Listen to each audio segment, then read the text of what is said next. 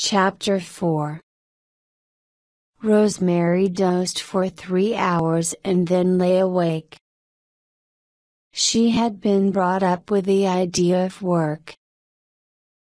Mrs. Spears had spent what little was left by her husband's on her daughter's education, and when she blossomed out at 16 with that extraordinary hair, brought her into a hotel suite of an American producer who was recuperating there. When the producer went to New York, they went too.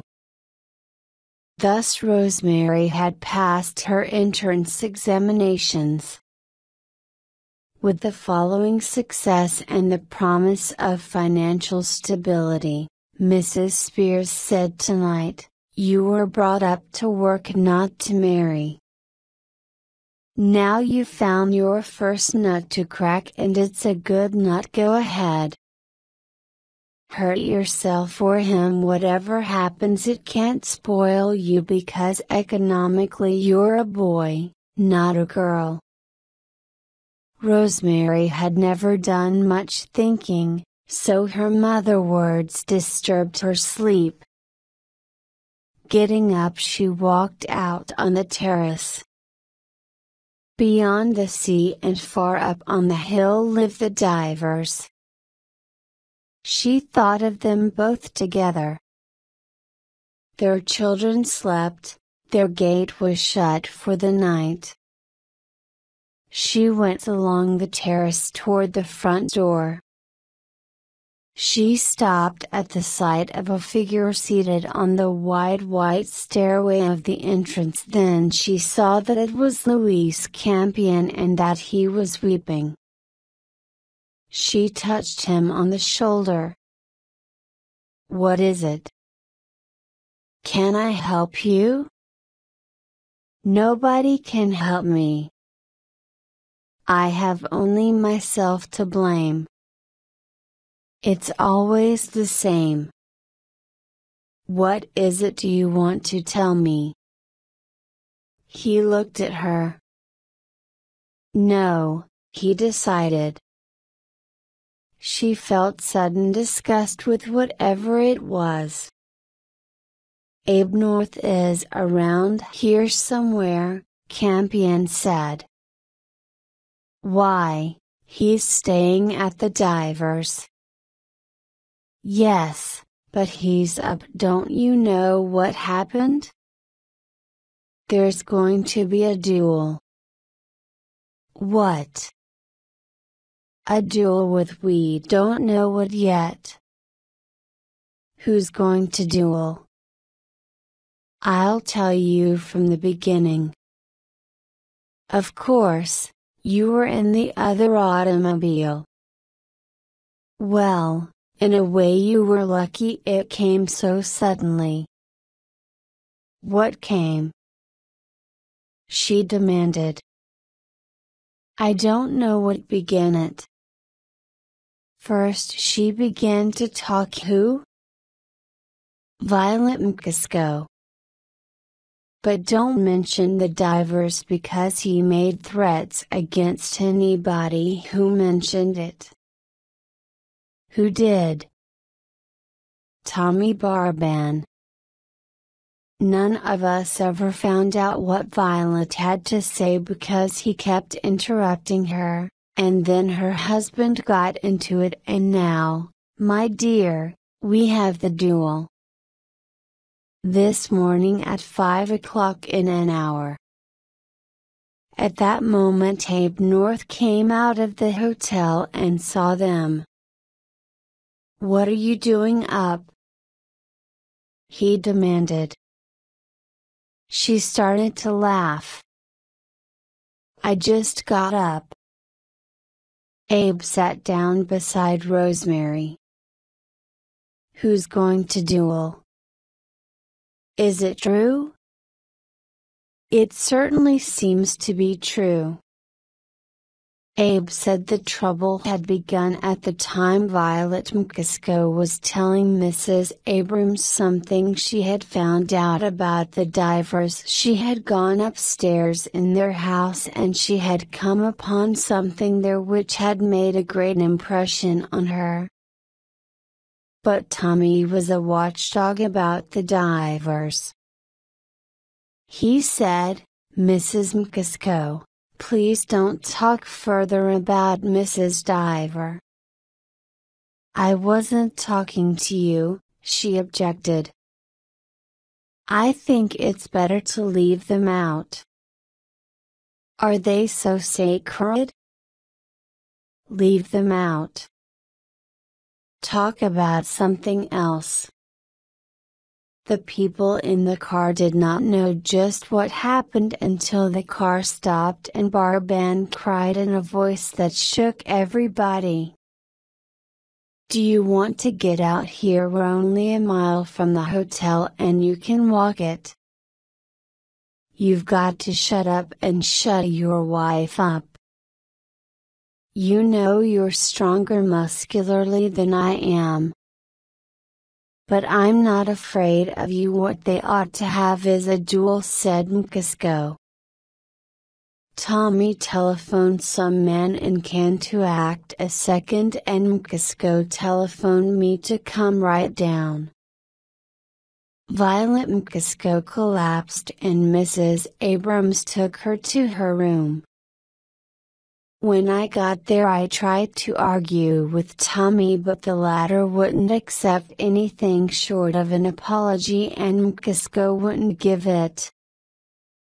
When Abe had finished Rosemary asked thoughtfully, "Do the divers know it was about them?" "No, and they're not ever going to know they had anything to do with it. That damn Campion had no business talking to you about it. This fight's between two men. What Tommy needs is a good war." Abe looked at his watch. "I've got to go up and see McCusco. Do you want to come?" After a moment Rosemary agreed and went upstairs beside Abe. McCusco was sitting on his bed with his alcoholic aggression vanished, in spite of the glass of champagne in his hand. He asked, "Is it time?" "I don't think you ought to fight a duel," said Rosemary. "Yeah, I should have tried to beat him up, but it's done now. The trouble was I suggested the duel. If Violet had only kept her mouth shut I could have fixed it. Of course even now I can just leave, or sit back and laugh at the whole thing, but I don't think Violet would ever respect me again." "Yes, she would," said Rosemary. "She'd respect you more." "No, you don't know Violet. She's very hard when she gets an advantage over you. We've been married 12 years, we had a little girl 7 years old and she died, and after that you know how it is. We both played around on the side a little, nothing serious, but we drifted apart. Well, we'll see there's as little damage done as possible." Abe opened a case. "These are Barban's dueling pistols. I borrowed them so you could get familiar with them." "How about distance?" asked McCusco. "I've asked about that. If one or the other parties has to be killed they make it 8 paces, if they're just offended it's 20 paces, and if it's only to vindicate their honor it's 40 paces. His second agreed with me to make it 40. That's good. I don't see what it's all about, he said helplessly. I don't see why I'm doing it. It was the first thing he had ever done in his life. We might as well be going, said Abe. She found Campion downstairs in the lobby. I saw you go upstairs, he said. Is he all right? When is the duel going to be? I don't know. She resented his speaking of it as a circus, with Mkisko as the tragic clown. Will you go with me? He demanded. I've hired the hotel car.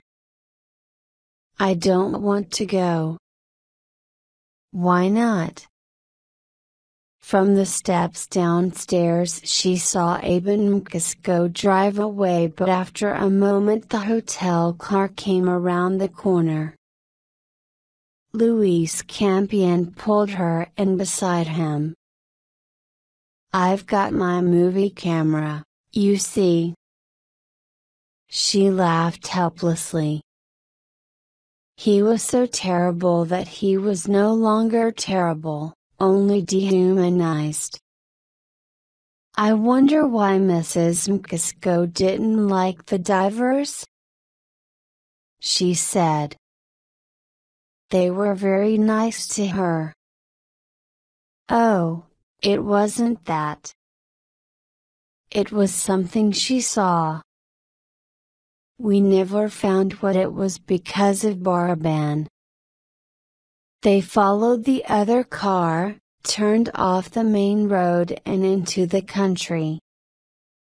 It's the golf course, cried Campion. I'm sure that's where it's going to be. He was right. They saw the two men, Baraban and Mkisko, face each other. Rosemary felt terrible pity and hatred for Baraban. Then, 1, 2, 3. Abe counted. They fired at the same moment. Mkisko swayed but recovered himself. Both shots had missed. Now, that's enough, cried Abe. The duelists walked in, and everyone looked at Baraban. I declare myself unsatisfied. What? Sure you're satisfied, said Abe impatiently. You just don't know it. Your man refuses another shot? You're damn right, Tommy. You insisted on this and my client went through with it. Tommy laughed. The distance was ridiculous, he said. Your man must remember he's not now in America. This has gone far enough, Tommy, said Abe rather sharply. He turned to Mkisko. Come on, let's get out. Chapter 5. They were at a houseboat cafe on the Seine, Rosemary, the Norths and the divers. They had been 2 days in Paris, but actually they were still the same beach company. The trio of women at the table represented American life. Nicole was the granddaughter of a self-made American capitalist and the granddaughter of a count of the House of Lipsenfeld.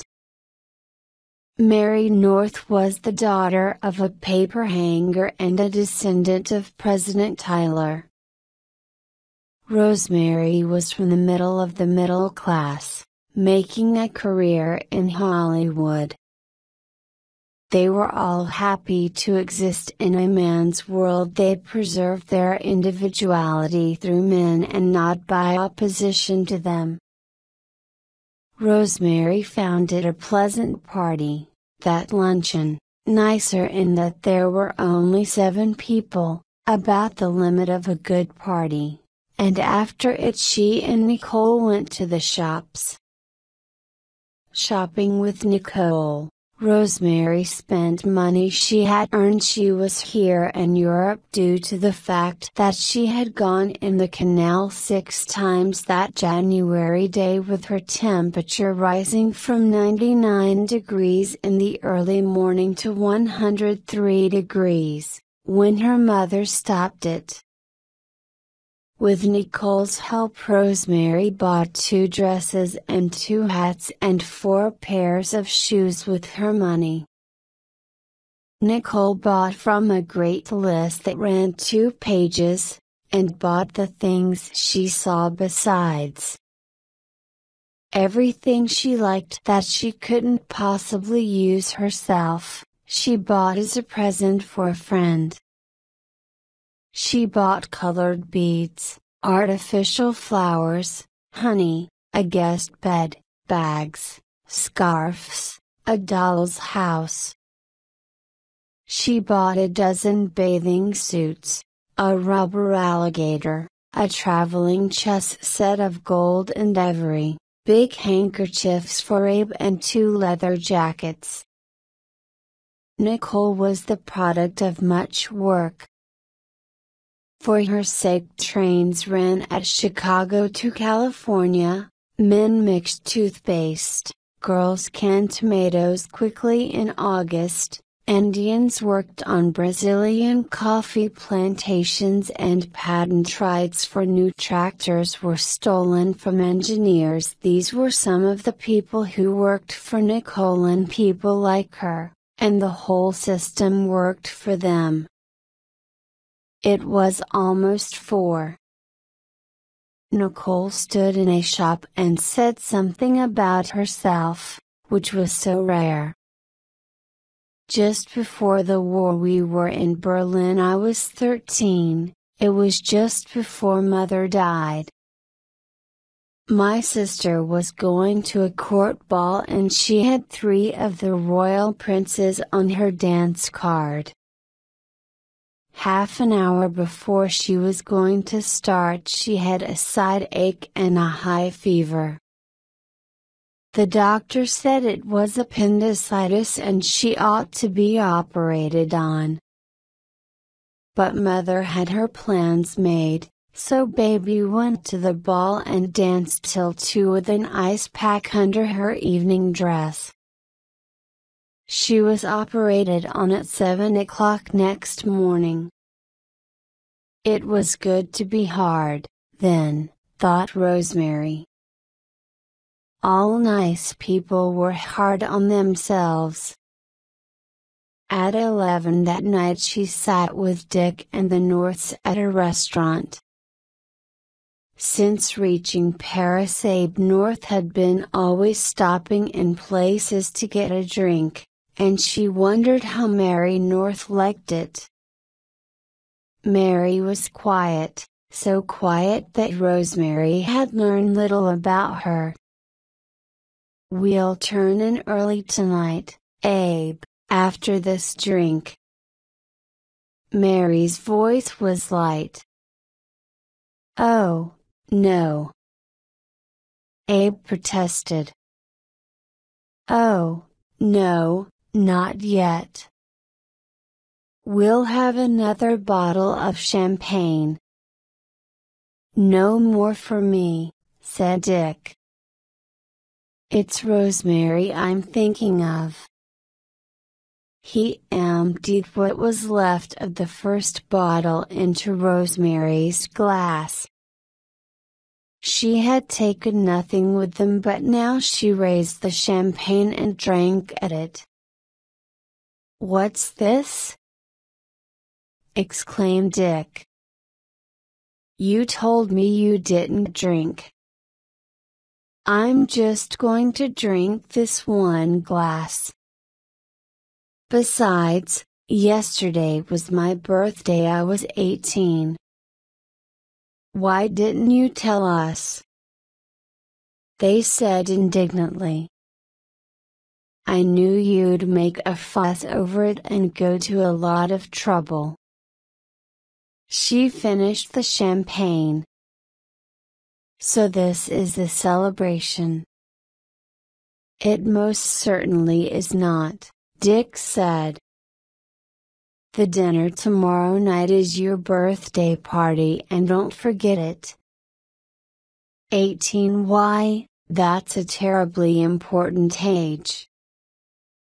I used to think until you're 18 nothing matters, said Mary. That's right, Abe agreed. And afterward it's the same way. Abe feels that nothing matters till he gets on the boat, said Mary.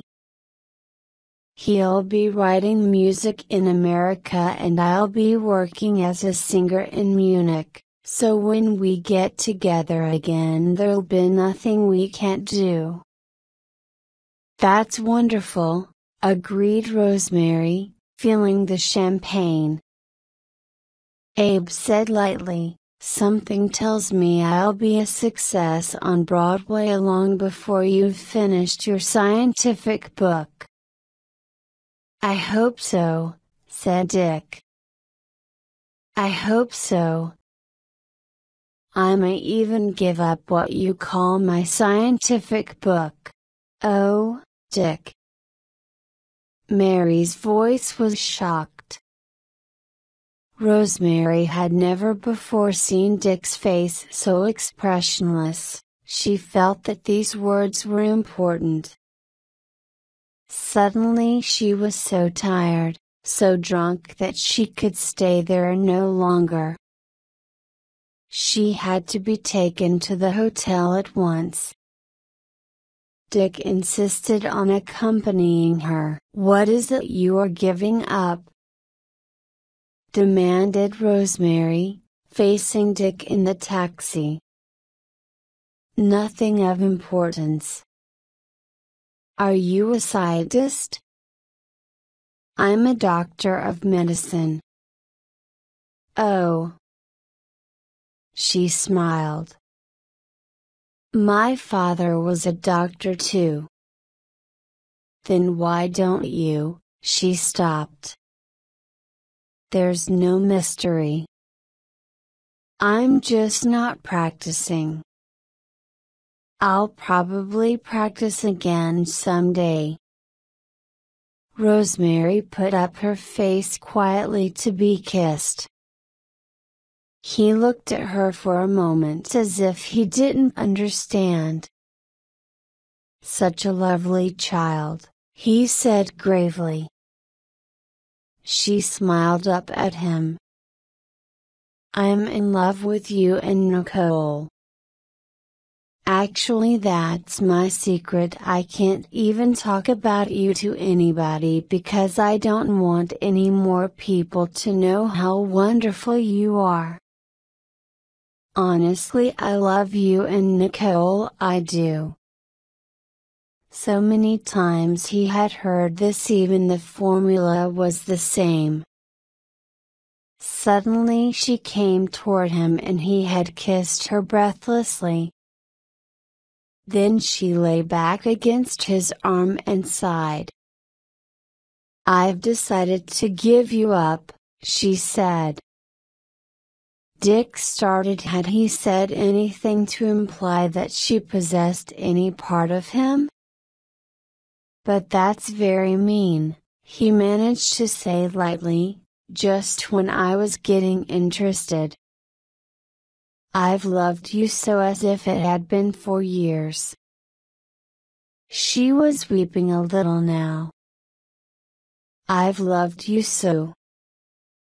Then he should have laughed, but he heard himself saying, not only are you beautiful but you are somehow on the grand scale.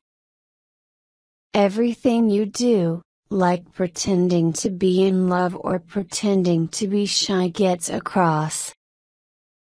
In the dark taxi, she came close again, clinging to him. he kissed her without enjoying it.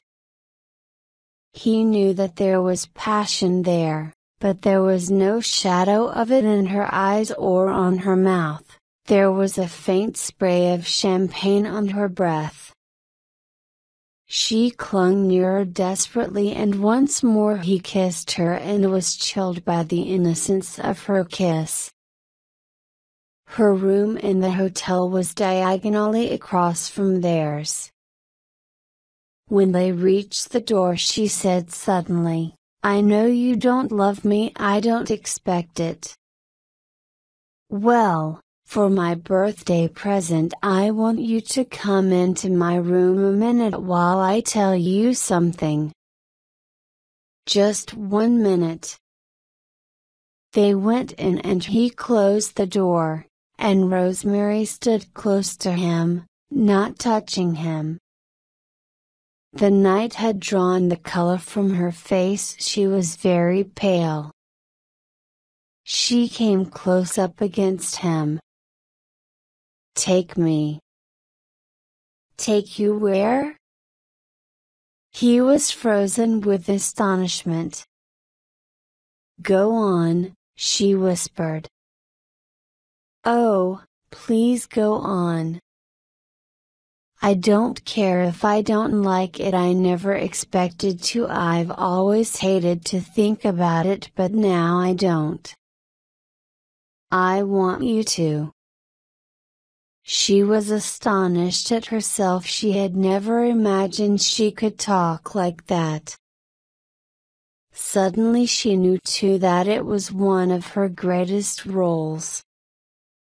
"Isn't it just the champagne? Let's more or less forget it," said Dick. "Oh, no, now. I want you to do it now. Take me, show me, I'm absolutely yours and I want to be. For one thing, have you thought how much it would hurt Nicole?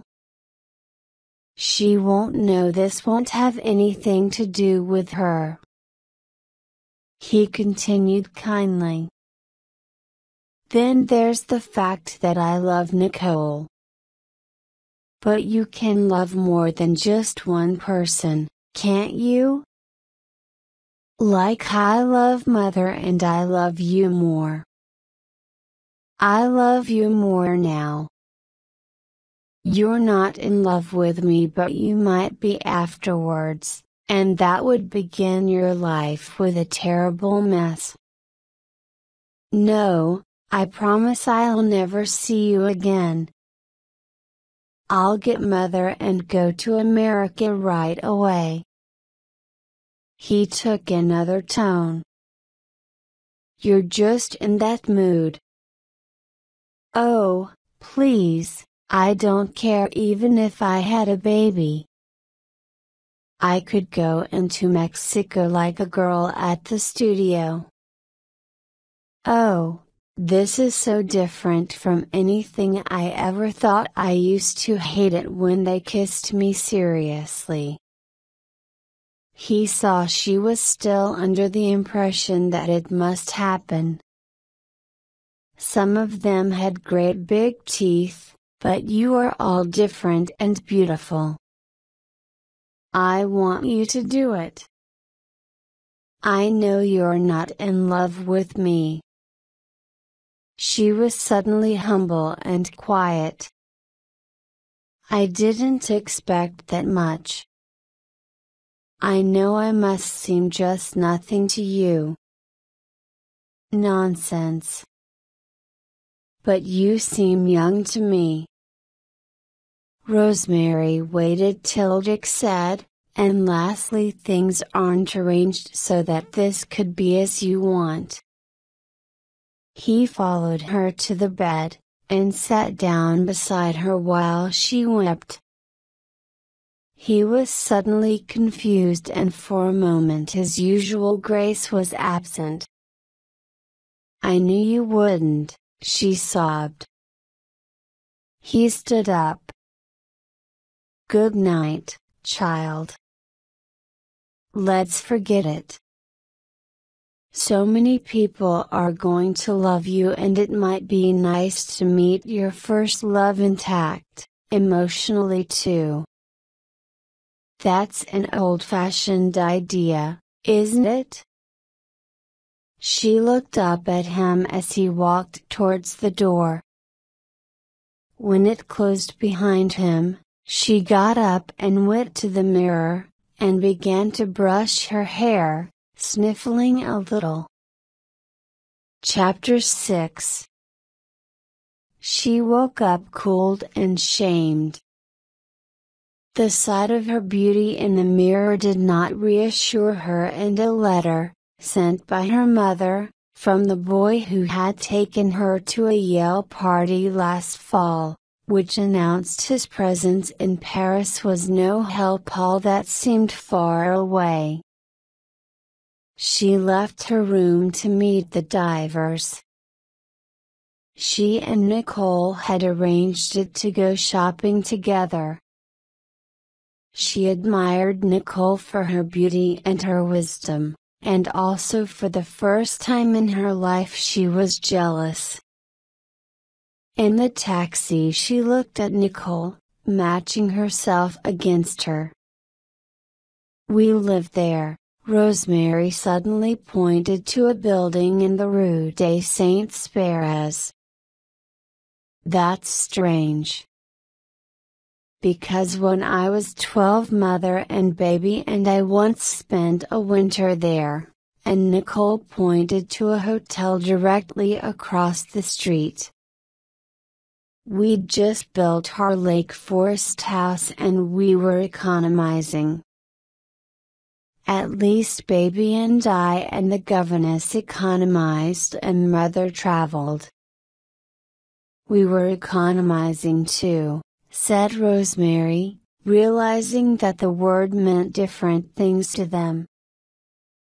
Mother always spoke of it very carefully as a small hotel. Nicole gave her quick magnetic little laugh. "I mean, instead of saying a cheap hotel.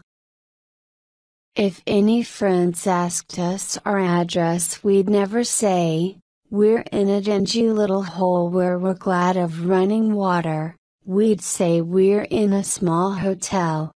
As if all the big ones were too noisy and vulgar for us.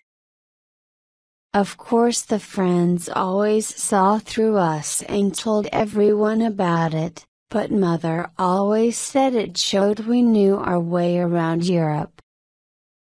She did, of course. She was born a German citizen. But her mother was American, and she was brought up in Chicago, and she was more American than European. They were meeting the others in 2 minutes for lunch in the North's already empty apartment. The day seemed different to Rosemary from the day before.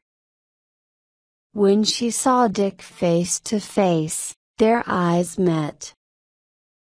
After that everything was all right, everything was wonderful. She knew that he was beginning to fall in love with her. She felt wildly happy. She scarcely looked at him, but she knew everything was all right.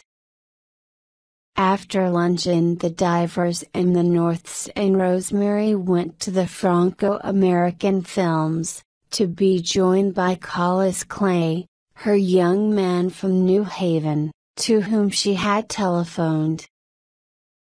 In the projection room she sat between Collis Clay and Dick. Then the lights went out, and she was alone with Dick at last. They looked at each other in the half-darkness. "Dear Rosemary," he murmured. Their shoulders touched. There she was, the schoolgirl of a year ago, hair down her back. There she was, so young and innocent, the product of her mother's loving care. Daddy's girl. Rosemary triumphed. Her fineness of character, her courage and steadfastness intruded upon by the vulgarity of the world. It was so moving that the emotions of the whole row of people went out to her at intervals during the picture. There was a break once and the light went on, and after the chatter of applause Dick said to her sincerely, "I'm simply astounded.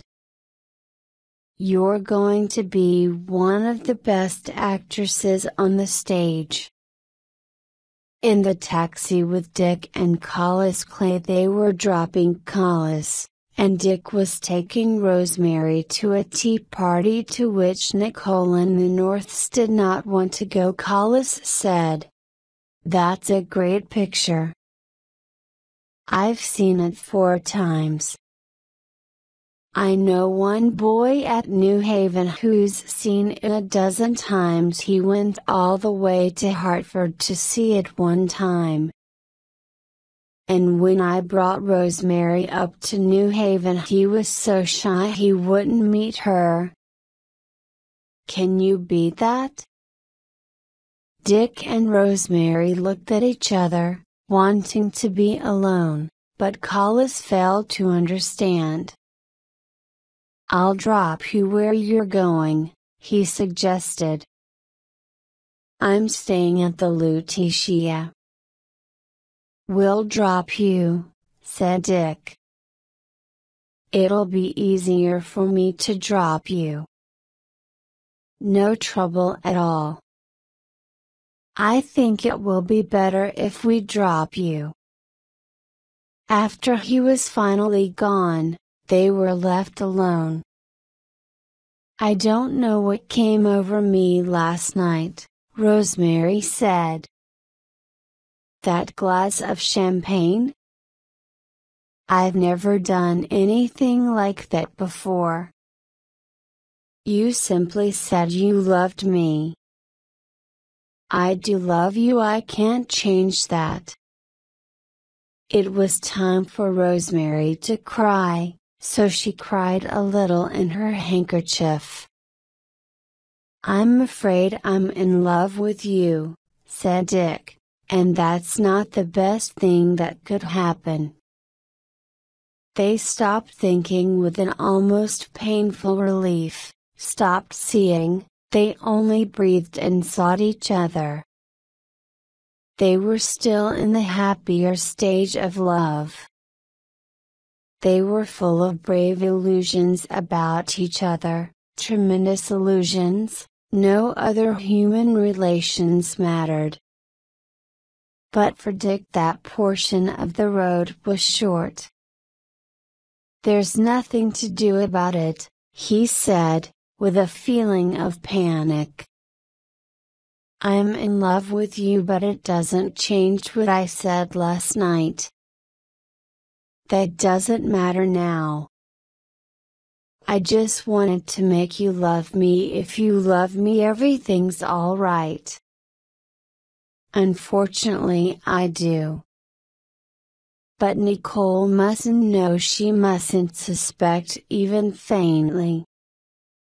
Nicole and I have got to go on together. In a way that's more important than just wanting to go on. Kiss me once more." He kissed her, but then momentarily left her.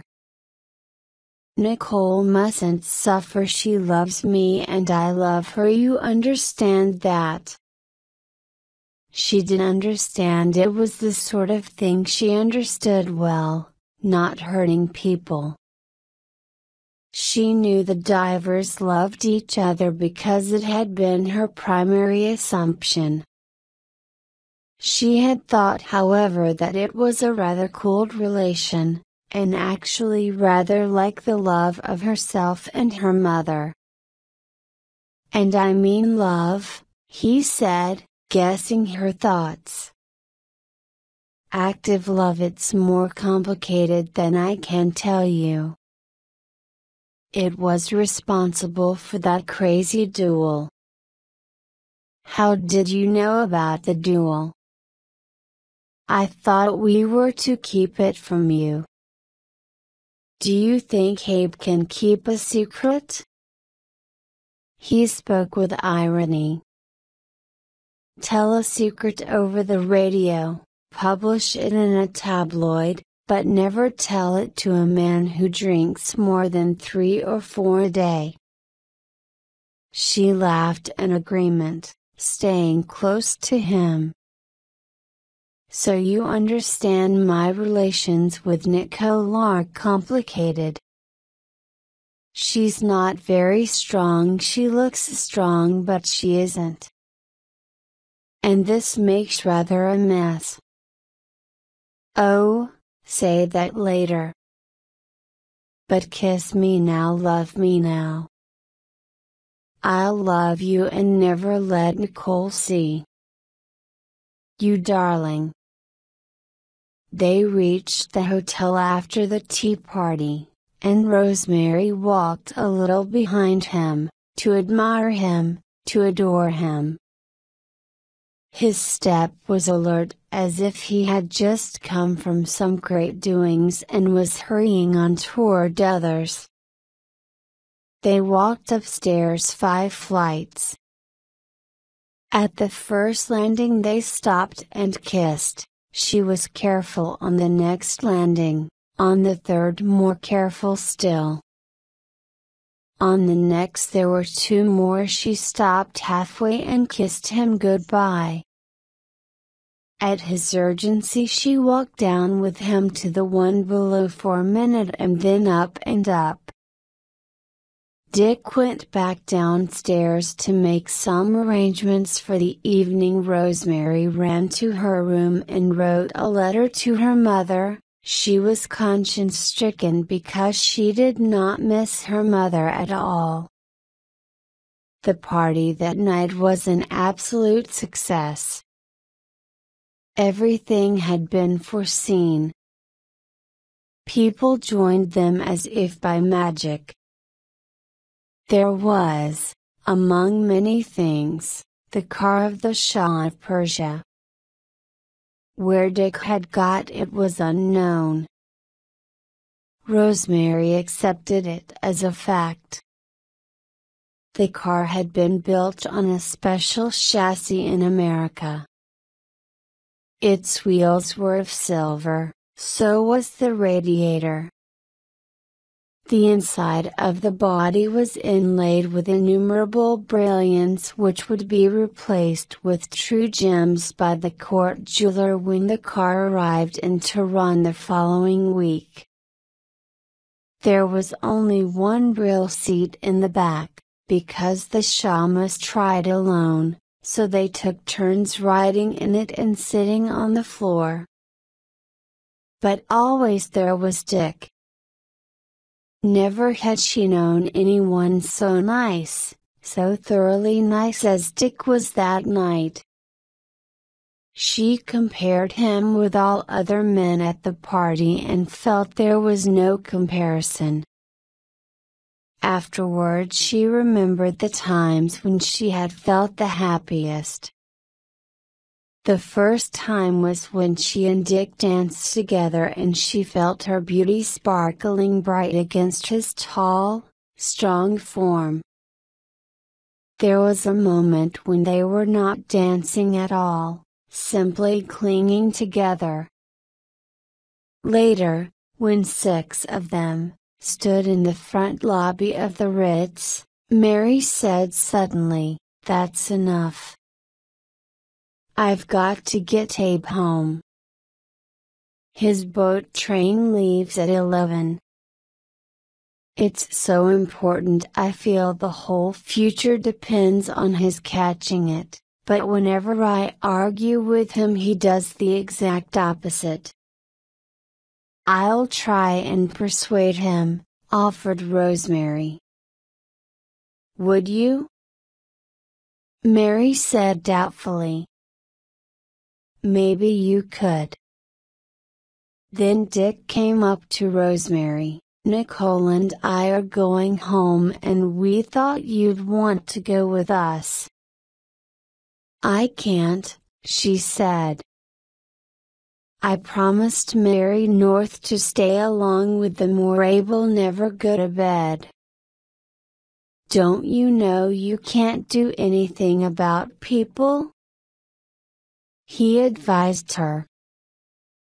If Abe was my roommate in college, drunk for the first time, it'd be different. Now there's nothing to do.